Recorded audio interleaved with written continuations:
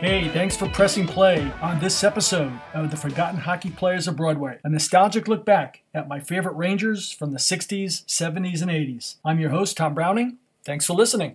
Thanks for tuning in, and welcome to the 8th episode of the Forgotten Hockey Players of Broadway. I'm your host, Tom Browning. This particular podcast is going to focus on a truly forgotten hero, a forgotten star from the New York Rangers from the 1970-71 season to the time he finished his career with the Rangers after the 74-75 season. When you think of New York Ranger goaltenders, you think of the Kerrs, the Rayners, the Davidsons, the Van Beesbrooks, Lundqvists, Richters, Gump Worsley, Eddie Giacomin. But this particular New York Ranger that I'm going to focus on today was an outstanding All-Star, earning 3 consecutive All-Star berths, starting with the 70-71 season and ending in the 73-74 season. 3 consecutive All-Star berths. Today he holds the goals against average record for All-Star game appearances. There's been a lot of goalies that have played in the NHL All-Star team since that time, and no one has been able what this particular hockey player was able to accomplish in NHL history. He formed, along with Eddie Giacomin, one of the top goaltending tandems in the history of the league. And that player that I'm going to focus on today is number 30,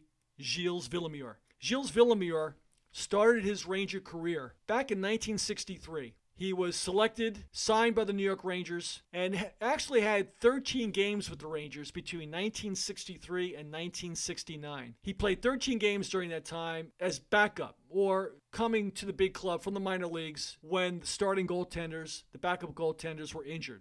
Now, back in the 1960s, early 1960s, mid-1960s, before the initial expansion in the National Hockey League, there was very little rotating that went on between first and second string goalies. The first string goalie would play the vast majority of games. Back then they had a 72 game schedule. So it was not unusual for the starting goaltenders to play 60, 65 of those 72 games. And you had an extremely talented bunch of athletes who were stuck in the minor leagues back in the 60s that played in the Eastern Hockey League, the Western Hockey League, the American Hockey League. Players that today would have been good enough to play in the National Hockey League. But it wasn't until expansion came during the 1967-68 season that career minor leaguers finally got their shot, finally had the ability to shine at the National Hockey League level. And this is what happened with Gilles Villemure. He played 10 years in the minor leagues.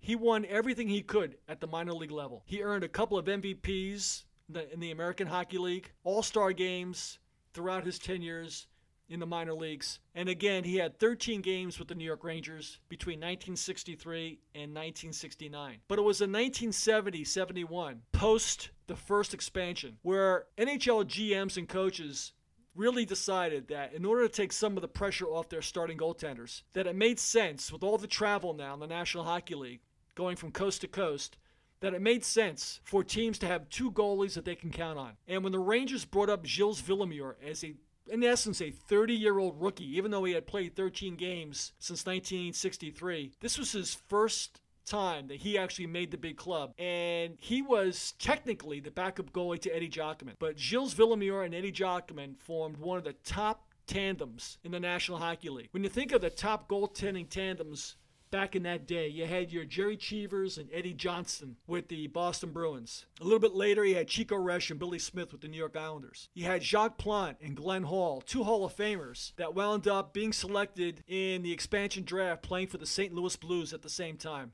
And you had Gump Worsley and Cesar Maniago, 2 former New York Rangers playing with the Minnesota North Stars, who formed a very formidable goaltending tandem. But the Rangers at that time had the best goaltending tandem in the National Hockey League. Gilles Villemure and Eddie Giacomin were so good that they actually shared the All-Star game in the 1971 All-Star game. They both made the All-Star team. They split the game.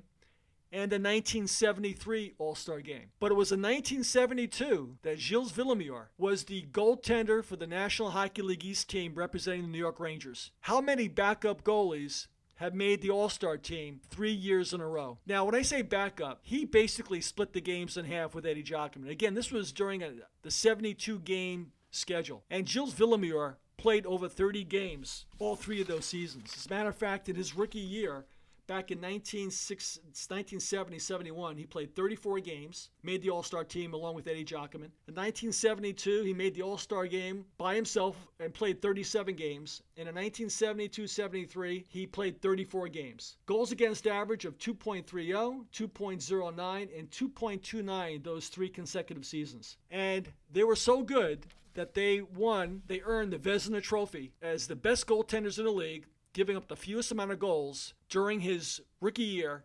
1970-71, sharing the trophy along with Eddie Giacomin. They had the best, without a doubt, the best goaltending tandem for those years where the Rangers were really considered one of the league's powerhouses, as I've mentioned in earlier podcasts, only to fall short to the Boston Bruins. This was a guy who, along with Eddie Giacomin's very athletic style, Eddie Giacomin was a superb athlete. He was a great skater, one of the best skaters on the team. And coaches and players alike often said that Eddie Giacomin was like having a 6th defenseman or a 6th skater on the ice, a 3rd defenseman. Eddie Giacomin had a great ability to handle the puck. And Eddie Giacomin was not a flopper, but he was very athletic. He was a stand-up goalie. And back in the day, with the exception of Tony Esposito, most of your goaltenders were considered stand-up goalies. Gilles Villemure was a lefty. Eddie Giacomin was a righty. Gilles Villemure was the personification of a stand-up goalie. But he was also an excellent stick handler. And again, Emil Francis often said that he still considered basically having a 3rd defenseman on the ice, not only when Eddie Giacomin was playing, but when Gilles Villemure was playing as well.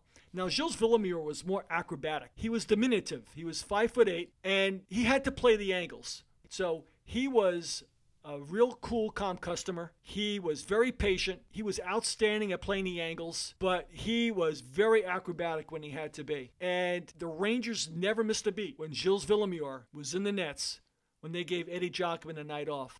I mean, there are very few goalies that were considered second fiddle that made the All-Star team once, never mind 3 consecutive seasons. And as I mentioned earlier, today, in the year 2017, Gilles Villemure holds the National Hockey League record for the best goals against average in NHL All-Star game history. Now, I remember Gilles Villemure coming in to playing the final game, Game 6 of the 1972 Stanley Cup Finals, when the Boston Bruins won the Stanley Cup, beat the New York Rangers at Madison Square Garden in Game 6. Emil Francis, the GM, went with Gilles Villemure. He felt that the icy confidence, the cool, calm, collected Gilles Villemure would be the best guy to keep the Boston Bruins at bay in a pressure-packed situation. Remember, the Rangers had come back in Game 5 on 2 late goals by Bobby Rousseau in the 3rd period to force a Game 6. And Emil Francis felt that Gilles Villemure would give the best opportunity for the Rangers to win. Now, Eddie Giacomin was nursing some knee injuries that year. He was playing hurt, as Eddie Giacomin often did. But Gilles Villemure was called upon to play in that Game 6 at Madison Square Garden. And unfortunately for the New York Rangers, Bobby Orr took it to another level in that particular game. He scored the first goal of the game, and he also assisted on Wayne Cashman's 2 goals in that particular game, and the Boston Bruins went on to win the Stanley Cup, beating the New York Rangers 3-0 to win the Stanley Cup in 6 games. But Gilles Villemure was an outstanding National Hockey League goalie. And then in his final season with the New York Rangers during the 1974-75 season, Gilles Villemure actually earned the #1 spot with the New York Rangers. Eddie Giacomin, through injuries and age, was in decline. And Gilles Villemure, in his final season with the New York Rangers, as a starting goalie, wound up playing 45 of the 72 games. He didn't have his greatest season during that year, unfortunately, because he was the prime goaltender for the New York Rangers that particular season. But don't forget, Gilles Villemure came to the Rangers at age 30 in 1970-71, and he was starting to wear down through injuries as well. Now, one of the quirky things about Gilles Villemure is he was one of the rare 2 sport athletes of his day. He was also a harness racer during the off-season. He would actually train the horses, ride the horses at Roosevelt Raceway, and he actually did a lot of that, not only during the off-season, but after he retired. And Rod Gilbert often said that Gilles Villemure's reflexes were so good because of his training during the off-season as a harness racer. And just the conditioning that one needs to be a harness racer really paid dividends in Gilles Villemure being a top-flight goalie during the early to mid-70s with the New York Rangers. Now, after the 1974-75 season, the Rangers were in big trouble. They were an aging team, and during the early part of the 75-76 season in October, Emil Francis was really looking to shake things up with the New York Rangers. They had lost 3 consecutive games by scores of 7-2, 7-1, and 9-1. And they call it today, or they called it back then, and I still remember today, as Operation Rescue. He actually put 7 players on revocable waivers. He had actually threatened the team earlier that day at a players' meeting, team meeting, that unless this team started to get it together, he was going to place the whole team on waivers. The Rangers were really in tough shape. So he put Gilles Villemure, 7 other players on waivers. And the bottom line was Emil Francis wound up trading Gilles Villemure to the Chicago Blackhawks for defenseman Doug Jarrett. And at that time, Tony Esposito was still playing 70, 71 games a season. And head coach and GM Billy Ray of the Blackhawks felt that Esposito was really getting worn down by playing that many games. And he felt that Gilles Villemure, as he did with Eddie Giacomin, would be the perfect complement to plug in to give Tony Esposito a rest, despite Gilles Villemure's advancing age and his own injury history. Unfortunately for Villemure, he only played a handful of games with the Chicago Blackhawks the 2 years he played for them. But Gilles Villemure had an outstanding National Hockey League career. He retired after the 1976-77 season with the Chicago Blackhawks. And Gilles Villemure wound up with 100 wins in his National Hockey League career with a 2.81 goals against average in his National Hockey League career with 13 shutouts. So in wrapping up this particular podcast, Gilles Villemure was an important part of the Rangers' success during the early to mid-1970s. He'll go down as a backup goalie, winning or earning 3 consecutive trips to the NHL All-Star team. He wasn't a backup goalie. He was a number 1 goalie. If he was a little bit younger when the NHL expansion draft happened in 1967-68, he would have been selected by one of those 6 teams that came into the National Hockey League. Another thing about Villemure as we end this podcast is he played for the Long Island Ducks, the famed Long Island minor league hockey team during the 1961-62 season. And the Ducks oftentimes are celebrated locally when sports reporters reminisce about the team that really was Long Island's team before the New York Islanders came along. The team that played at Comac Arena, where, as Gilles Villemure could attest, well, oftentimes the players were paid in cash.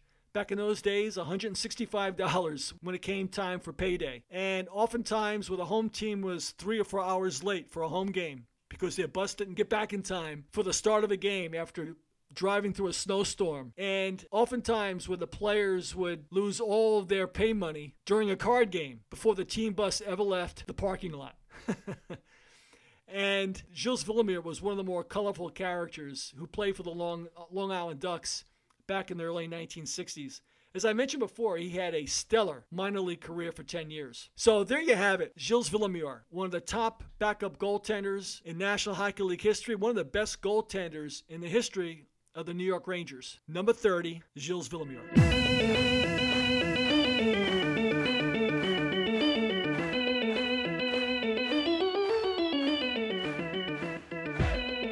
Thank you for listening. This has been a Go Tommy Boy production.